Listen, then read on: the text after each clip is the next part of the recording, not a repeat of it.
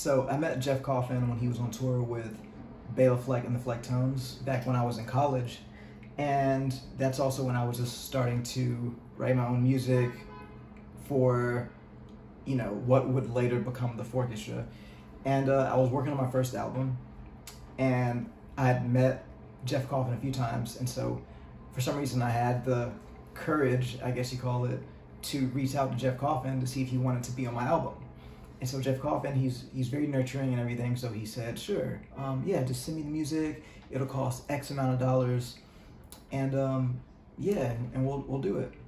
So, you know, I was trying to be very professional and all, so I sent him the money up front, 100% of what he asked for. I sent him the money, and then I wrote the piece of music that I had in my head. I got my friends together in the studio, and I sent them the music ahead of time, and get to the studio, and even though these are friends of mine, they didn't take the music seriously, so they didn't prepare.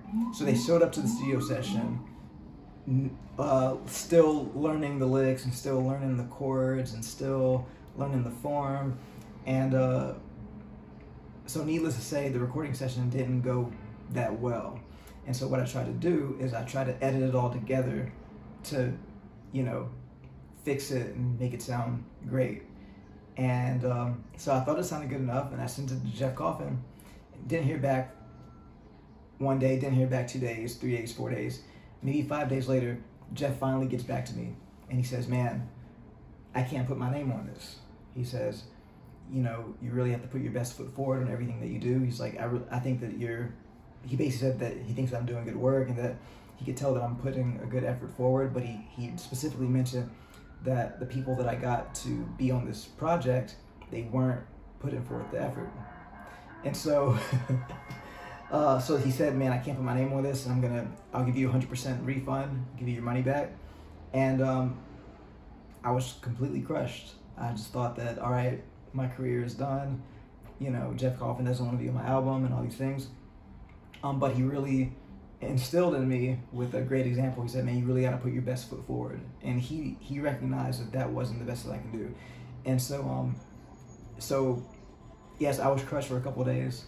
But then on my next album, I made sure to get the best engineers and the best studios and the best musicians I could, and practice and rehearse and get everything perfectly great, as great as I can get it together.